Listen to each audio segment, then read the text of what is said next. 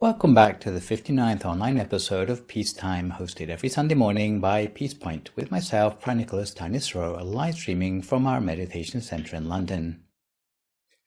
Last time you saw me, we looked at blessing number 17 on looking after one's extended family. With the Dhamma talk today, we continue in the Pillar of Society subsection of our series on enlightened living to the next blessing, number 18, on blameless work. So today's session will run to about an hour and 10 minutes, starting with a 20-minute talk about Buddhist economics and right livelihood.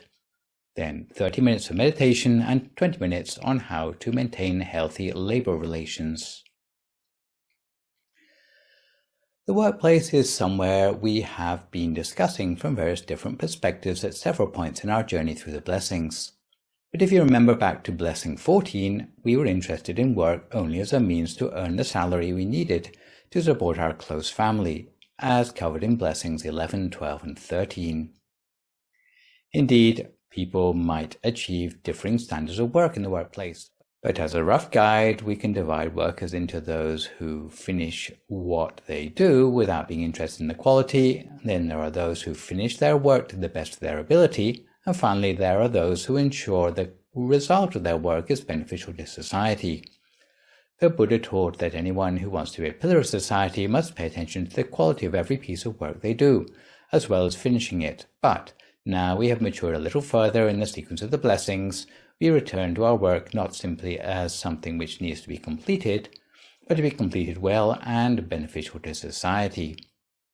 In this blessing, we are to learn about the ethics of the work we do, because it is an important consideration in being the sort of person others in society can look up to. And don't forget that in Buddhism, the term work also includes the spiritual work on the level of the mind, all we do, say, or think in our lives. When we're thinking about work that might be blameless, the principles of blame discussed in relation to work, although mostly dealing with the context of physical work here, can in fact equally be applied to verbal and mental work as well. Being blameless in terms of human dignity on the level of society as a whole cannot escape the idea of the economy. Economics is not a term native to Buddhism, and the term Buddhist economics is a phrase coined by E.F. Schumacher in his famous book from 1973 entitled Small is Beautiful. For the whole idea of economics as if people mattered is at the heart of why shoddiness or corruption in the workplace that might have been tolerated in blessing 14 is no longer acceptable in blessing 18. And although I won't go into too much detail on this subject today, I will remind you that a much fuller treatment of the Buddhist approach to economics has been translated in this 2010 book by the Vice Abbot in Thailand, the Venerable Dattachiwo. Contemporary Western economics tries to measure social well-being in terms of financial transactions alone. Western economists try to avoid getting involved in values in the economic consideration of different actions, an approach which is diametrically opposite to that of Buddhism. To give some examples of the amoral approach of economics, any work which is unpaid is considered by economists to be a non-event, which doesn't say much for voluntary work done in a temple. Furthermore, any two transactions that pay the same are considered equivalent.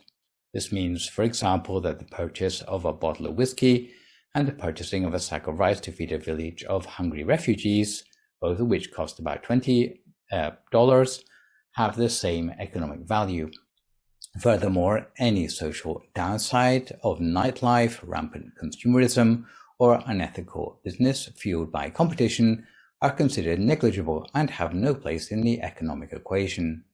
Meanwhile, in Buddhism, the economics of livelihood has a human face because it acknowledges values. And just as a reminder of what we studied concerning pure practice back in blessing number 16, today, as promised, we are returning to the econ, or human dignity, on the level of the economy. Some of the factors that are encouraged in Buddhist economics include physical and spiritual health, quality of craftsmanship, job satisfaction, and respect for human dignity. If public health suffers Because of unethical business practices, Buddhism says that commerce cannot shrug off the medical costs or the responsibilities due to the victims. When consumerism exacerbates crimes, Buddhism raises the question of why honest taxpayers need to meet the cost of the penal system. In terms of spiritual health, Buddhism points out the way overconsumption and overproduction ravage our mental health and questions the ultimate value of stoking material greed. In terms of quality of craftsmanship, Buddhism says shoddy work produces shoddy minds. Instead, Buddhism prefers a working environment where workers are enthusiastic to give their best, where apart from job satisfaction, workers will have the chance to train and better themselves and refine their minds through their working lives. Job satisfaction, after all, is not just idealism, but where workers enjoy their work, they are willing to go the extra mile, and productivity will be improved in a way that even economists couldn't argue with. In terms of respect for human dignity, to be ethically sound, economic activity must take place in a way that's not harmful to the individual. It must not encourage one individual to take advantage of others, and it must not undermine the dignity of society at large, or indeed the natural environment, but rather enhance well-being in all these three spheres. Often, when people are looking to measure the standard of work they are doing, they rely too heavily on the amount of praise or criticism they receive from others. Which brings me to a story which comes from one of Aesop's fables, sometimes known as the miller, his son, and the donkey. In other places it goes by the name of the compliant farmer.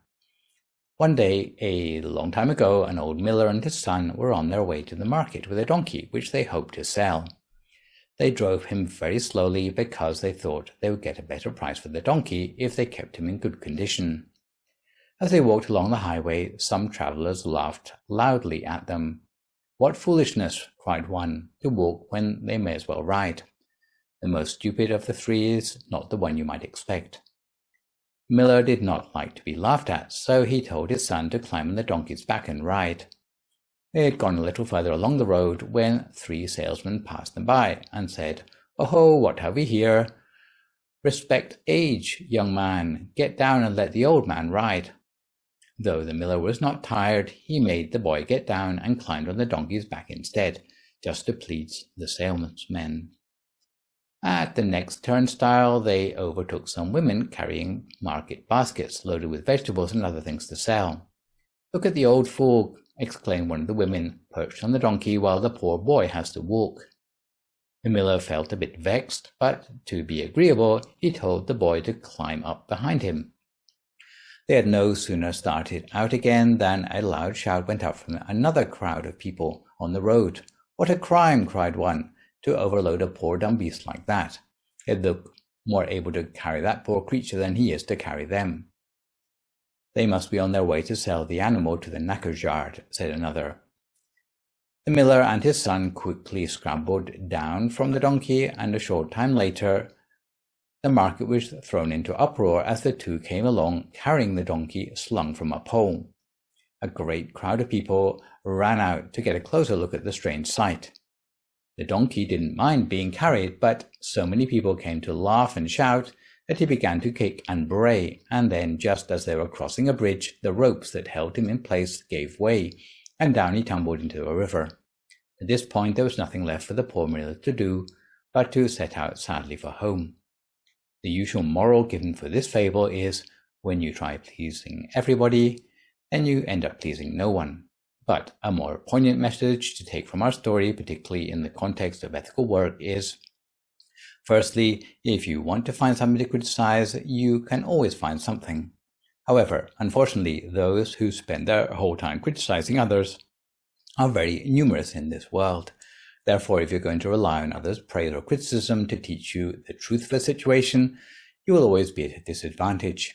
And this is why you are better advised to work from some sort of rule of thumb rather than popular opinion. In other words, principles which are tried and tested.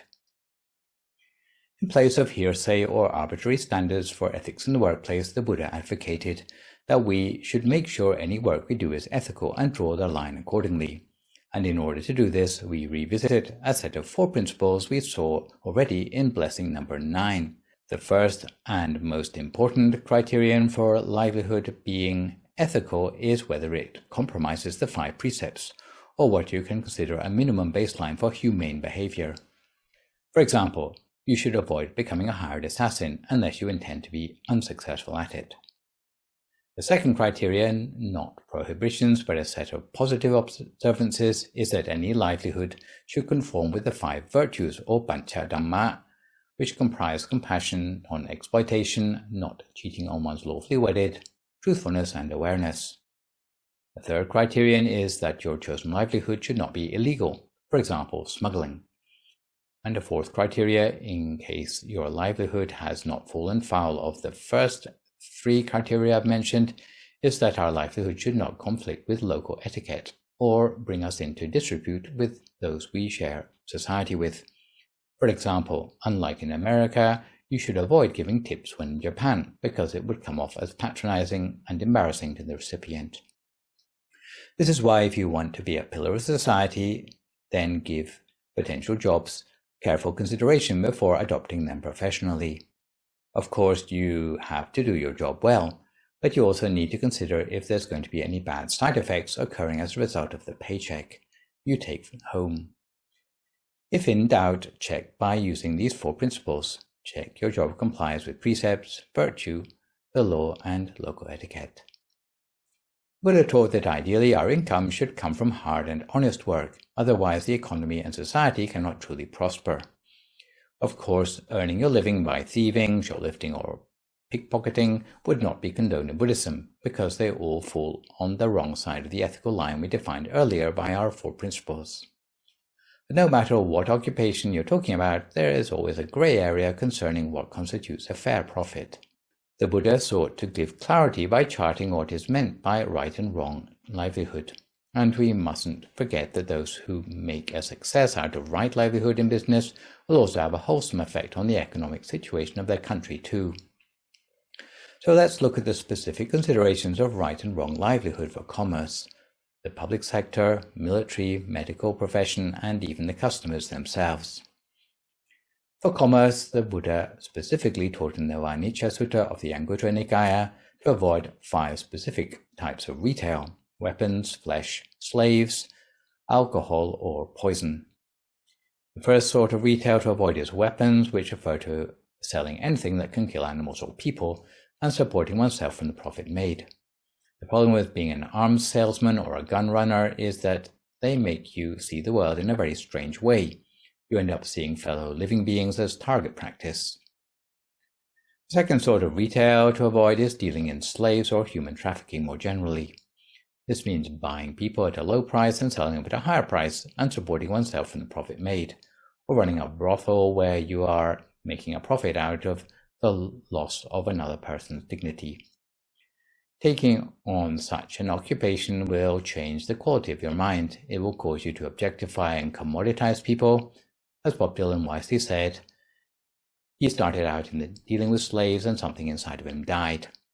And what has to die for a slave trader to continue in their job is any respect for human dignity of their merchandise. Third sort of retail is dealing in flesh, which would mean rearing live animals like buffaloes, pigs, ducks, or chickens to slaughter oneself or to have someone else slaughter for us, and supporting oneself from the profits made. Most normal people look upon animals with compassion, but the meat trade causes you to see animals as nothing more than walking meat counters. So even though it may not be your hand on the captive bolt pistol, as a meat trader, your appreciation of the preciousness of life will disappear. The fourth sort of retail to avoid is dealing in alcohol or narcotics, meaning selling alcohol, beer, spirits, or any other sort of non-medicinal narcotic causing heedlessness, and supporting oneself from the profit made. The humble off-license or liquor store complies with the law of most countries, but it does break with the right livelihood. Ask yourself who your best customers are in your liquor store, and it'll always be the addicts. So basically, you are making a profit at the expense of their reputation, their wealth, and their health. So where is the human dignity in that? Finally, the sort of retail which needs to be avoided is dealing in poisons, which might mean selling things like insecticide, rat poison, or the sort that is slipped into people's drinks. Even chemicals like DDT, used to solve the malaria problem, actually take 15 or 20 years to break down, leading people in mosquito-ridden areas to die of DDT poisoning instead of malaria. So, in summary, those entangled in any of these trades will find themselves increasingly unable to feel compassion for others. The same principles of right livelihood would apply to dishonest retail practices, for example, fixing weights and measures, no matter what you're selling. Unethical practices might mean a jeweler provides a sample of their work in solid gold, but as soon as the order is placed, the remainder of their work is delivered in gold plate. We would be lucky if only private enterprise is guilty of unethical business practices. However, retail of illegal products can never take place without some sort of cooperation from the corrupt public sector, whether it be the soft drug industry, casinos, forgery, sex trade, or white-collar crime. The usual obstacle to right livelihood in the public sector is bribery or corruption. For example, surveyors in charge of measuring land for a buyer, if they are dishonest or corrupt and don't get paid protection money, will overmeasure the land. However, if they are bribed, they will undermeasure it. Judges whose verdicts are affected by bribery are no better. All come under the heading of wrong livelihood. In addition to the work categories already explained, special mention should be given to the work of the professional soldier, which comes into strong disagreement with any form of Buddhist practice. In the time of the Buddha, there was a soldier who thought that soldiers who fought bravely for their king and country would have heaven as their afterlife destination. However, the Buddha explained that those who kill will be killed in return. In the Dutiya Gamma Watu Sutta, in the Samyutta Nikaya, he said that the only possible afterlife destinations, even for those who only consider killing others, are the euphemistically named unfortunate realms. On a brighter note, to be a doctor or a nurse can be a profession that can bring great merit if it's done well. If it's done badly, however, it can bring serious demerit. It is therefore for this reason that in the Anguttara Nikaya's Dutiya Upatthaka Sutta, the Buddha listed the prerequisites for making a good doctor or nurse, that include the ability to prescribe the appropriate medicine, the ability to discern what is for the comfort and discomfort of patients, being able to heal from the motivation of love or rather than money, not being fazed by gore, and the ability to cheer up the patient with timely Dhamma teachings. Even on the other side of the store counter, customers can be guilty of wrong livelihood, taking advantage of naive store owners. So, listen carefully to this example and see if you would be taken in. A butcher has 2 deer for sale, a big one and a small one. The butcher asked $20 for the big one and $10 for the little one. A devious customer comes up and buys the little one for $10. Sometime later he comes back and says he changed his mind and he wants the big one. The butcher asks $20 for the big deer, but the customer says he has already given the butcher $10 and that the small deer he is returning is also worth $10. Together they are worth $20, the price of the big deer. The customer therefore exchanged the big deer for the small one. Meanwhile, the butcher is not smart enough to keep up with the customer's trick and is thereby cheated. On this occasion, the customer is the one guilty of wrong livelihood, even though he might say the butcher deserved it. To conclude, if you aim to be a pillar of society who is beyond criticism by any reasonable person in the world, you can use a right livelihood as your standard in ethical working practices. Apart from avoiding blame, all tasks which you do will be done to the best of your ability. Others will regard you as an upstanding member of society.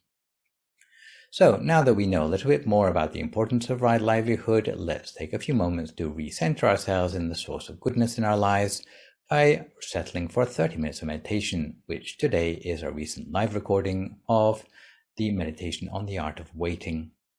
So if at this time you would like to find a comfortable sitting position for yourself as you listen to my guidance.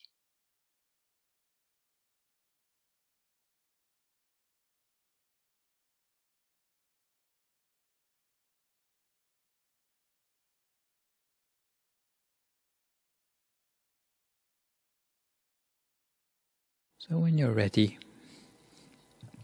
gently close your eyes and settle yourself comfortably for meditation by finding a sustainable position of poise for yourself. You might be sitting on a meditation mat or on a straight back chair. But however you're sitting, your spine should be elongated and yet relaxed.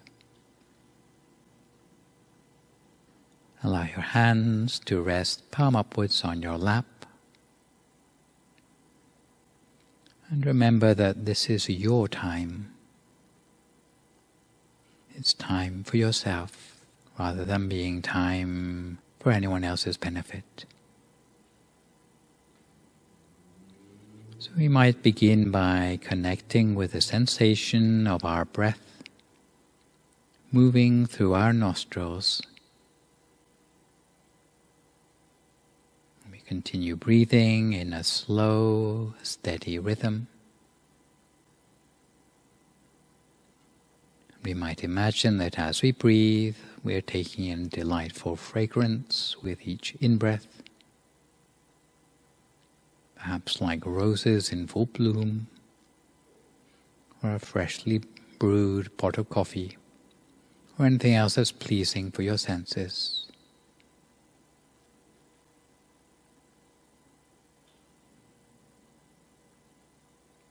You might notice how your breath expands your lungs, creating a subtle rising and falling movement. And we allow this breath to nourish and soothe us.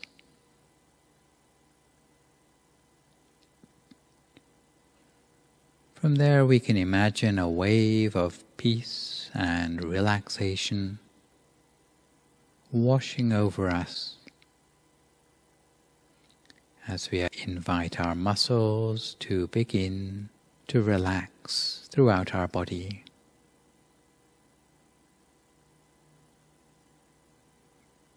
So we relax and release any pent-up tension in the muscles of our body, starting by relaxing the muscles of our face, whether it be our eyebrows, eyelids, or the muscles of our jaw. If there's any tension around our jaw, we should avoid clenching our teeth together.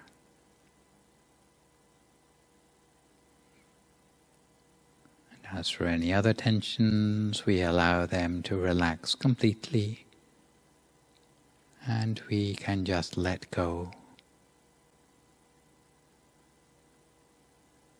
We continue relaxing down through our neck, our throat, down to our shoulders.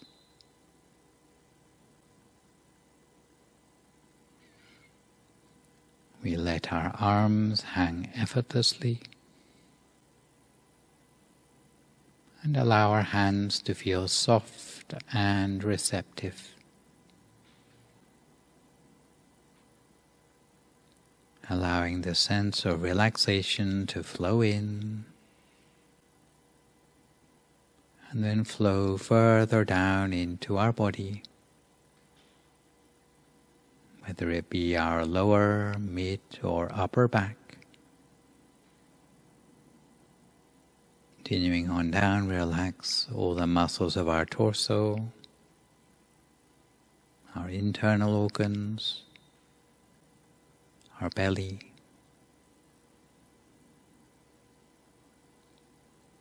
before allowing the muscles of our hips and our legs to relax as well.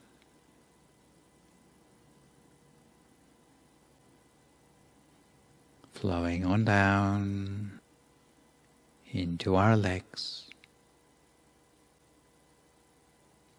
relaxing our knees, calves, around our ankles, down to our feet and our toes, allowing them all to relax completely until our entire body feels relaxed, almost to the point that we feel that our body is melting away into the atmosphere around us.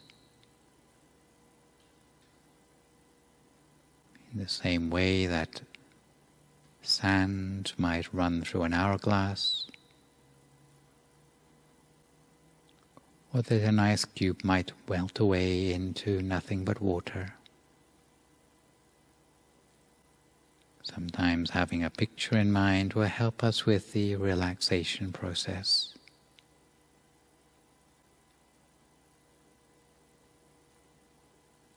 And having relaxed our body, we can turn our attention inward,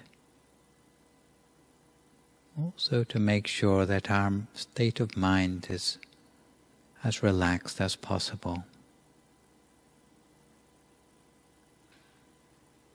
Often it's just a case of letting go of any thoughts or distractions still lingering in the mind,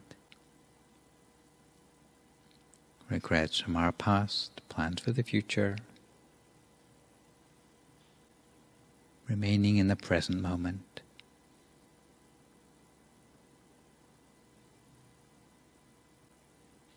If we still have any mental chatter, we do our best to allow it to fade into the background, while giving ourselves the time to slow down and reconnect with the deeper level of our body and mind.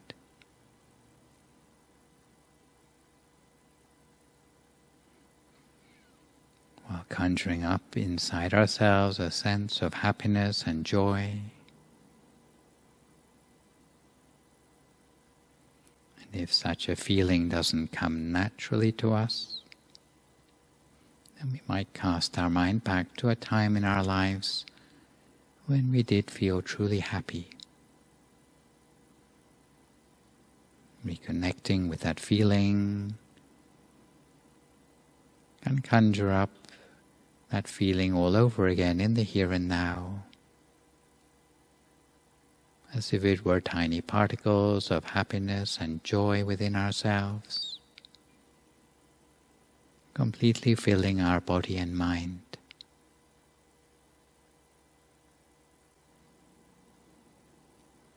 So once we feel relaxed both in body and mind, now we can turn our attention inward in the normal way, as if inside our body is just an empty space,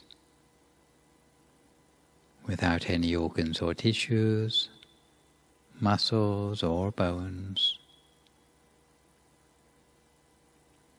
almost like a hollow space inside us.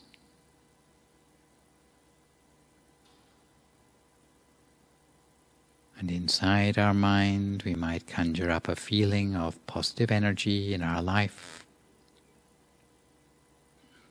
or perhaps a feeling of empty space within us, filled with happiness and joy.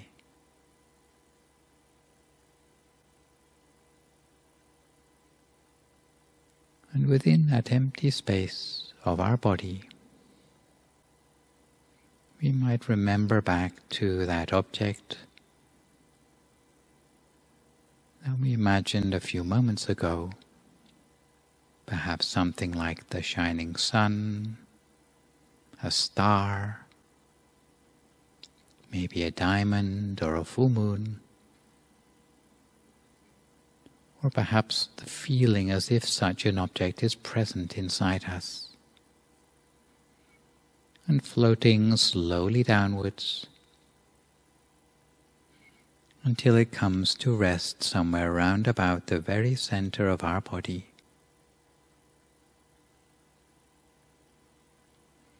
Somewhere on the level of our solar plexus, somewhere around the center of our diaphragm. But in practice, it can be anywhere within the space of our body which feels comfortable for us. What's important is that if anything distracts our awareness away, we bring our attention back to this central point each time. And if that inner object disappears, we can simply conjure up a new one.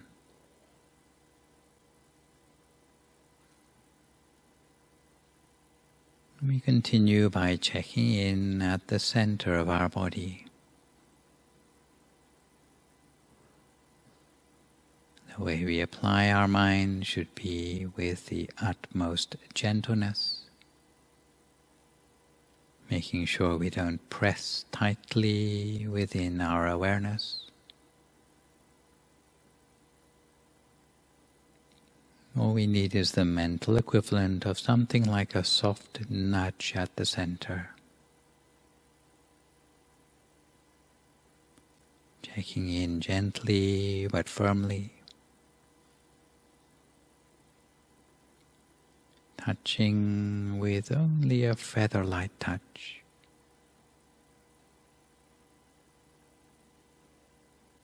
As little by little we become more and more familiar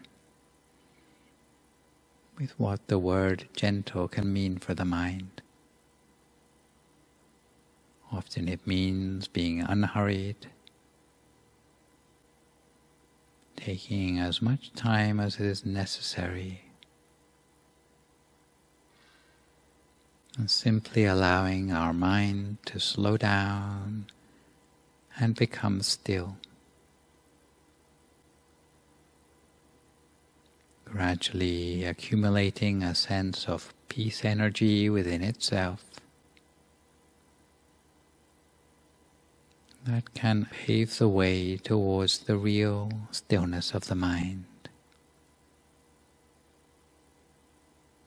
If you find yourself distracted from time to time by thoughts,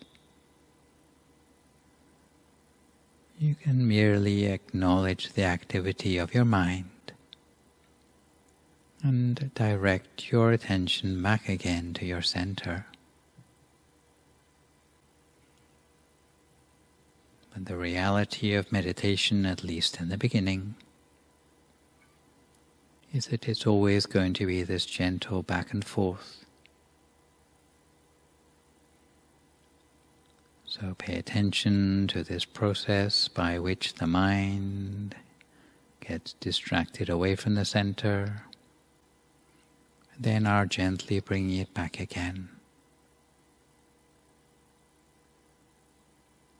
until at a certain point, bringing the mind back to the center becomes like second nature.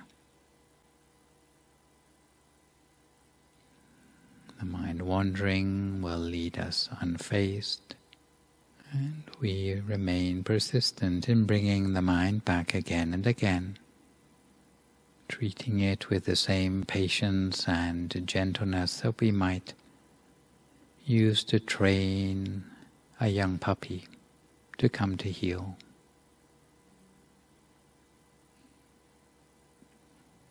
In meditation, you never have to push anything away. You never have to try to control or fix your thoughts. But if at any time during your meditation you realize the mind has wandered off or got caught up in thinking, don't regard it as a problem, because that's just what it's used to doing. But instead we give it something different. We reintroduce it to the center while continuing to observe at the center. Because each time our awareness connects extendedly at the center, it will allow us to dive deeper to where the true stillness and calm really is, to to where the true beauty of the mind is. So remind yourself that there's nothing that you have to get right or perfect. You simply remain curious and observe in the present moment. It's about becoming familiar with the center, observing its qualities, and along the way it's as if we are creating a space between ourselves and our thoughts, while tapping into that still and silent place between the thoughts. If the thoughts do return, we do our best to ignore them. But if ignoring the thoughts proves ineffective, we can always make use of that traditional mantra, hearing the sound of the words Samma Arahang, Samma Arahang, Samma Arahang, coming up as if from the very center of the body. The more time we give to the mantra, the more power it will have to overcome any thoughts in the mind. And they'll start to lead us deeper toward a sense of purity in the mind,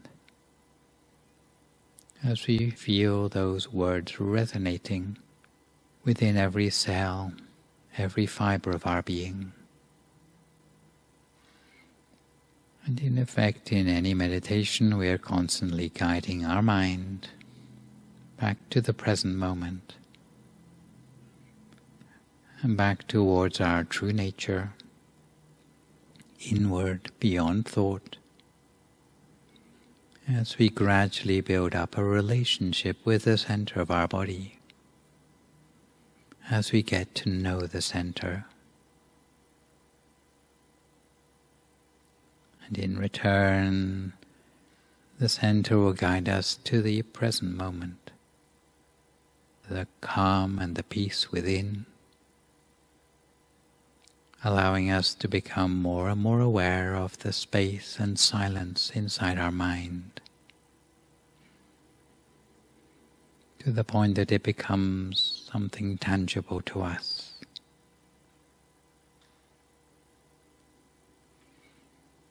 But in the meantime, we may be aware of thoughts or sounds or emotions, and all we need to do is observe them, while maintaining contact with the center of the body, gradually building up familiarity with the center.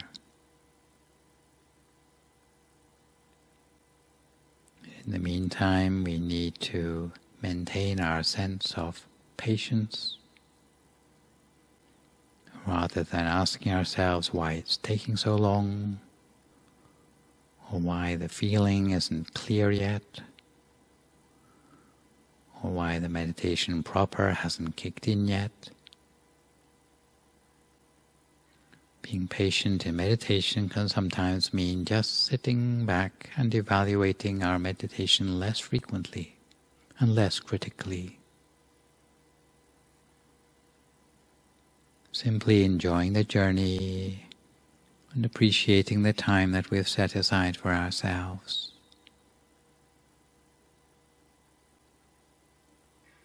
Because change in meditation can be slow in nature, rather like grass growing. And we can assume that, as with any mindfulness practice, whether we see it or not, some sort of improvement is taking place over time, albeit slowly.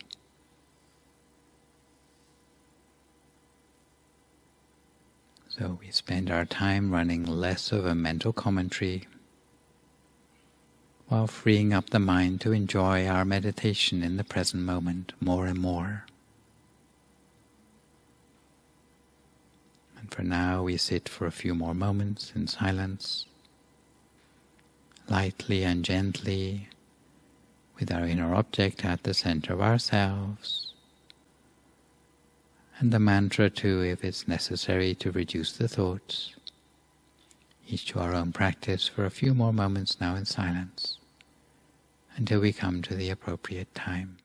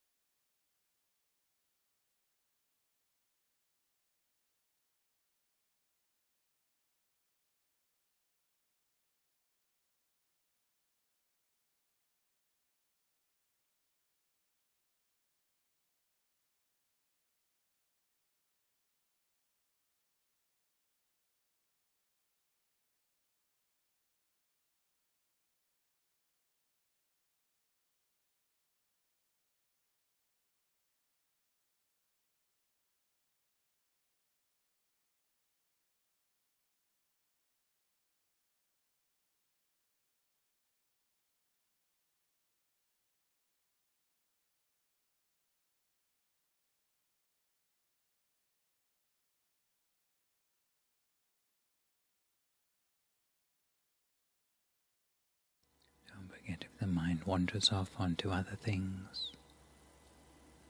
Each time we realize, we simply bring our attention back again to the center of the body as before.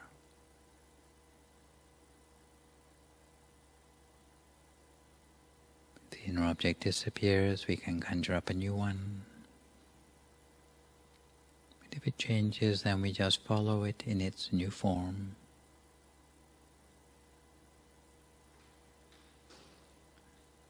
This constant optimization of the mind requires a special sort of patience, a special sort of continuity, a continuity which is somehow inexorable and elemental, rather like the ocean itself, that can spend aeons breaking large rocks down into sand, simply by touching the land with surf, wave upon wave. In the same way, in our meditation, with the same unfailing gentleness and kindness, we usher our attention back to the center each time. There's no shame in having the mind wander. It's a natural feature of the mind which can happen to anyone. If our mind should wander, we simply check in again with the center, or breathe the awareness back again to the center of the body. It's no big deal, it's no real trouble. There's no need to feel frustrated or disappointed with the mind. And if we're distracted by thoughts, we just acknowledge them without fighting back.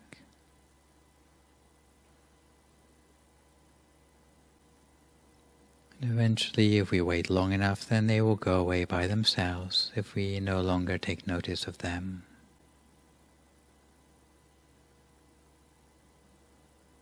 Until eventually the mind becomes emptier little by little.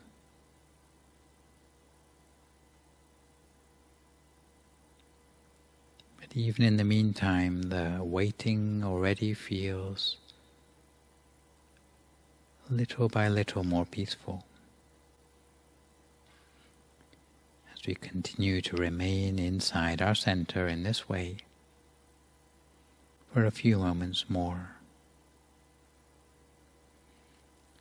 We let the peaceful feeling and energy cleanse this empty mind of ours.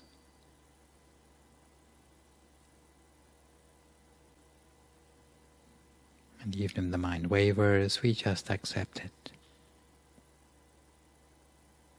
The more neutral we can be, the more robust, the quality of the inner energy will become.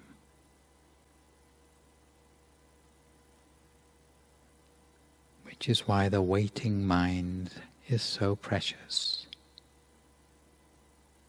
Because without the waiting mind, nobody can be successful in meditation. It's sometimes said that either all things or good things come to those who wait. Since patience allows us to remain steadfast in the face of provocation or annoyance, misfortune or pain. And in our meditation it can help us to overcome the restlessness or annoyance when confronted by delays.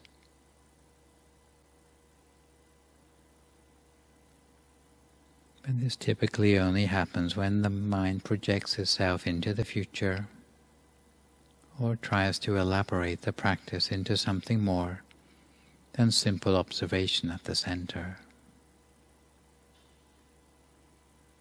According to the ancient wisdom of the Padecaratta Sutta, we shouldn't chase after the past or place expectations on the future. But we should remain with whatever quality is in the present, what we see right here, right now. So we continue to remain inside the center in this way for a few more moments, longer in silence, until we come to time for some loving-kindness meditation today.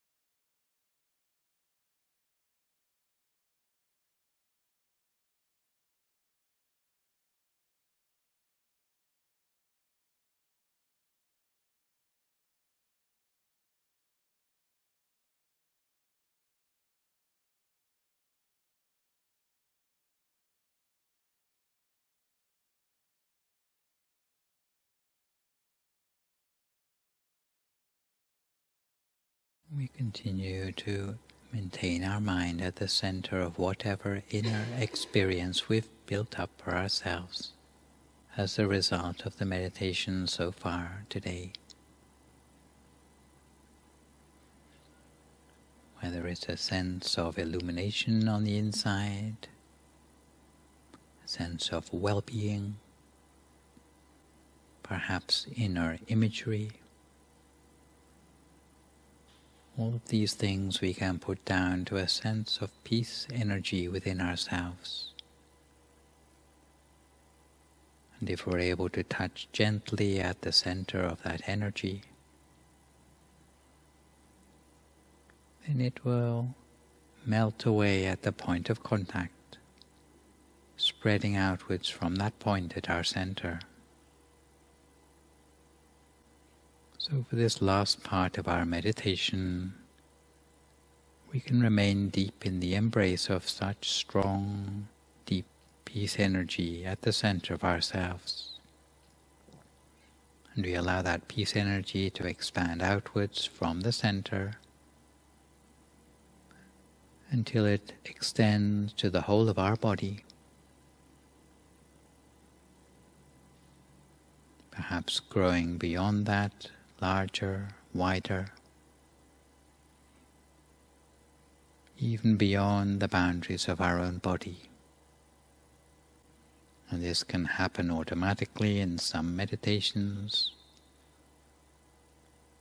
perhaps on certain days when our meditation is going well. But whatever our experience today, we just feel aware of that peace energy and its potential to radiate further outwards, making the body structure light and weightless, as thin as threads of gossamer or chiffon gauze, so light that it seems to become transparent. And that peace energy spreads outwards beyond our being, as if there's a soft merging of inside and out. And we remain aware of such a gentle process of the merging, while checking in at the center, which remains full of that same peace energy. And we remain at the center in the deep peace at the middle of a body, basking in the flow of that radiant consciousness, almost as if it were bathed in golden light. And we allow that feeling of peace and wonder to spread outwards around us into the world with good wishes for all living beings. For a few more moments in silence now until we come to the appropriate time.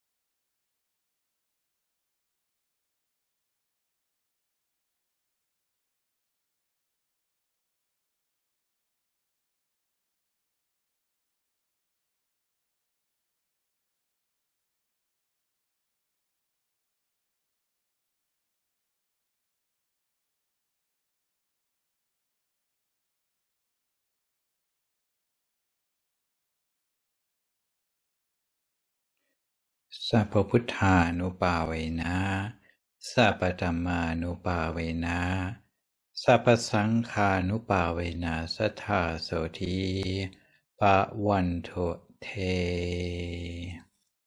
So if you'd like to come to the end of your meditation for today, you can gradually open your eyes again.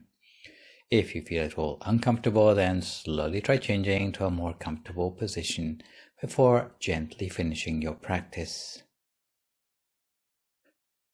So to come gently back to our subject matter for today, for our working lives to be truly blameless, aside from considering the ethicality of our working practices, the second area of problems in work we do may come from personal conflicts arising at work. Irrespective of the nature of the work, we need to cultivate good human relationships in the workplace, otherwise we might risk blame and undermine our own or others' job satisfaction. So let's start with some Western consensus on the subject before complementing it with some of the more ancient wisdom from the Buddhist scriptures. So, according to software CEO Jim Belozic, there are 5 secrets to developing a better working relationship with your manager, because productive, respectful relationships between a manager and their employees are key to any company's success. While a manager's top priority is to prioritize hardworking employees who fulfill the company vision, it's probably safe to say that they'd also like to have more than superficial relations every day with the people with whom they work. After all, they probably spend more time with their staff than they do with their family. Of course, there's something in it for employees too, because a manager plays a key role in advancement opportunities. So the more they know you, your work, and your work ethic, the more likely you are to be rewarded. A healthy, respectful relationship with your manager can improve your morale and productivity, and ultimately it can boost your career. If you want a relationship that goes beyond "we get along fine," you might try some of the following 5 suggestions. Firstly, the employee may need to take the initiative to set up monthly meetings. If it's only a small business, it would be easy for the employer and the employee to see each other daily. But for larger outfits, it's more difficult for the manager to check in with every employee every day and keep tabs on all the tasks which each person is working on. So it's important that employees take the initiative themselves to set up individual meetings with their manager at least once a month. This helps the manager know what's going on in the business and helps to show the manager that you care about the job and are keeping goals and expectations in mind. Your manager may be busy, but the time spent will be a worthwhile opportunity to discuss the status of your current projects, to present your ideas for the future, and to check in to make sure you're on track with your manager's goals and strategies. Secondly, you may need to go out of your way to demonstrate innovation and initiative. Every CEO or manager wants a company full of motivated and productive employees. If you show that you're excited to take on new projects, it will help both you and your manager be more successful. If you work in an office where people are constantly pitching ideas for new products, services, projects, or process improvements, don't be afraid to raise your hand and volunteer to take the initiative on something. If suggestions aren't free-flowing, keep a running list of your own ideas and offer them up at your monthly meetings with your manager. Be innovative, and taking initiative shows your manager that you're invested in growing with the company, and that's bound to lead to a better working relationship between the two of you. A third facet of getting on well with one's manager is to strive for open communication. How many times have you told your manager that one of their ideas isn't so great? It's a scary conversation for any employee, but it's an important one. Although initially a manager may be reluctant to accept even polite pushback from an employee about their ideas, in the ideal world, the manager should not get upset because along with the rejection of their idea comes with a suggestion for an alternative. Smarter employees may even propose how to adapt the manager's idea to make it work more effectively. The key is to remember that an employee is generally hired because they have a specific set of skills that a company values, and which allows them to see a different perspective than their manager can. Feeling comfortable enough to disagree with the manager and have an open line of communication, in theory, will build a strong relationship, one in which everyone in the company knows the best ideas will always be the ones to rise to the top. A fourth consideration is to remember your manager is human too. Most leaders come to work with their professional game face on, armed with a to-do list a mile long. They spend their days focused on moving the company closer to its goals. However, even leaders appreciate when their employees see them as something more than the person who signs their paychecks. Just as a manager should keep their employees happy and loyal by asking their team, "How was your weekend?" it ought to be a two-way street. Employees should take the time to ask their managers questions like, "How are you? Did you do anything fun at the weekend?" This isn't about being best buddies or feeling like you need to hang out together outside of work. It's about communicating on a more personal level. Last but not least, you shouldn't forget to be yourself. You've probably heard some of your co-workers referring to their work wives or their work husbands. It's usually said in jest, but there's some truth in the sentiment. Many full-time employees spend more time with their colleagues than they do with their actual families, and sometimes that commitment can cause friction at home or resentment at work. But unless your manager is psychic, they may have no idea about any issues brewing in your personal life. Generally, it's better for employees to be able to tell the manager when something at work or at home is affecting their working life, rather than leave their boss wondering why productivity has suddenly dipped or why you've developed a bad attitude. So if you're a parent whose office hours are taking a toll on your family, propose a schedule that allows you to work from home part-time. Or if you're a part-time college student who needs some extra time off close to the exam time, see if there's a way to make up that time elsewhere in your schedule. Ask for what you need, but be willing to compromise, and your relationship with your manager will be the better for it. Keep in mind that your goal shouldn't be to become best friends with your manager, but there is no reason why the workplace should not be the opportunity for manager and employee to bring out the best habits in one another. So if you can focus on establishing good communication skills and building trust, then the rewards will follow on many levels. So coming now to the Buddhist point of view, blameless work doesn't just mean getting on well with our manager, but describes a reciprocal set of duties between employer and employee. These Reciprocal relationships are laid out in the 5th grouping of the relationships mentioned in the Sigla Sutta. So let's start with the employer first of all, and bear in mind that most employees in the time of the Buddha were housed by their employer and did not worry about things like health and safety. In any case, the Buddha laid down 5 responsibilities of a manager. First responsibility was to allocate appropriate work. An employee's work should be allocated based on that person's age, health, disposition, and capability, so that their work can be rewarding. For example, a flexible employer might give employees lighter tasks if they are working through their pregnancy. Secondly, a good employer needs to give adequate food and remuneration. A decent living wage should be paid and should increase according to the pay scale index. If employees live on site, their living and catering arrangements should be adequate. A manager with such caring behavior will manage to maintain the goodwill and loyalty of their workforce. And at this juncture, I should point out that there is a difference between Asian and Western work culture, where in Asia, you charm your employer into giving you a raise in pay by working hard and being loyal, whereas in the West, normally you wouldn't get a raise in pay unless you ask for one. Thirdly, for a good employer, they need to take care of the employee even in times of illness. And I suppose in the present day, that would mean being given what's known in the US as a generous healthcare plan, as well as not being asked to take health risks in the course of their working duties. Fourthly, a good employer needs to, from time to time, give delicacies. So this is a literal translation from the ancient scripture. So what would be expected would be for the boss to organize celebrations for special occasions to keep the manager-employee relationship an amicable one. In the present day, it might translate as pay bonuses for good work or prizes for Employee of the Month. Lastly, a good employer needs to allow holidays on occasion. Employees should be allowed to take holidays according to the usual working calendar and national festivals or upon request. Employers and managers who take responsibility for their employees in these 5 ways are almost like a parent caring for their workforce, and from the Buddhist point of view is seen as a source of good habits and inspirations even in the place of work.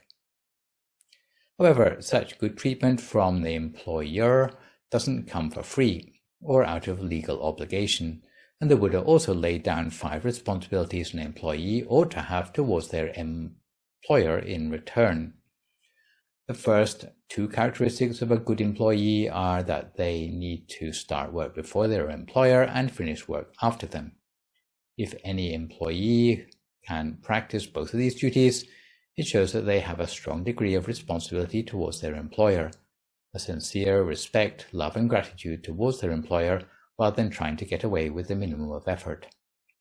Thirdly, a good employee should take from their workplace only the things expressly given to them by their employer.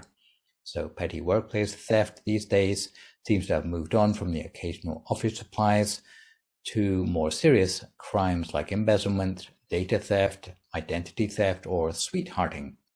Apart from being illegal in many countries, none of these would be considered behaviors worthy of a good or trustworthy employee.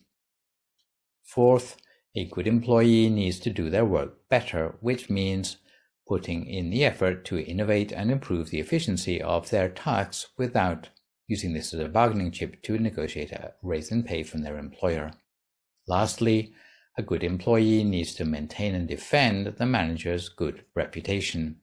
Not that this advice should stand in the way of whistleblowing in the case of real workplace abuse, but if the employer has stuck to their 5 duties, they ought to be regarded as their employees in the same way as a kindly relative or a parent. The employer ought to be in such good standing with their workforce that the employees would want to stand up for their employer and their reputation. If the worst comes to the worst and neither the employer or the employees live up to their set of 5 duties as laid down in the Sigla Sutta, the sort of damage that comes from a breakdown of labor relations usually comes down to collective bargaining and eventually industrial action. If the employees are paid by the hour, they will stage a go-slow to slacken the rate of production. If they earn a piece rate pay, then they would turn to shoddy work.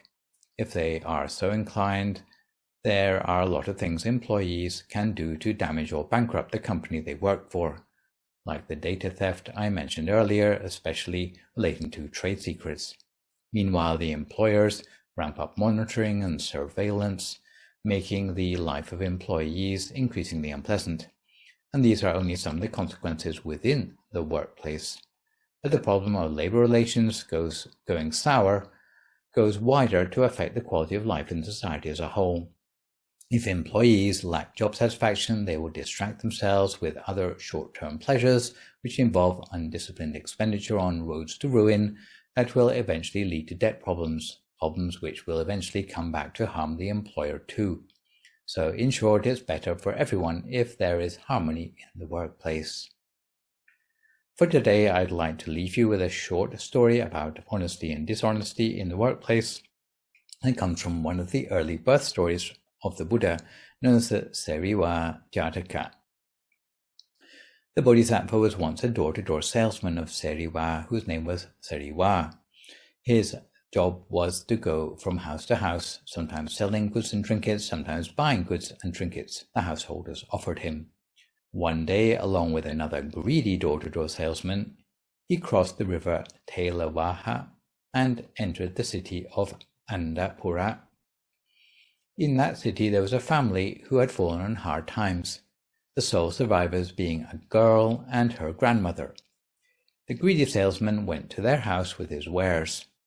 The girl begged the grandmother to buy a trinket from the salesman and to pay for it with a gold-plated bowl from which they ate.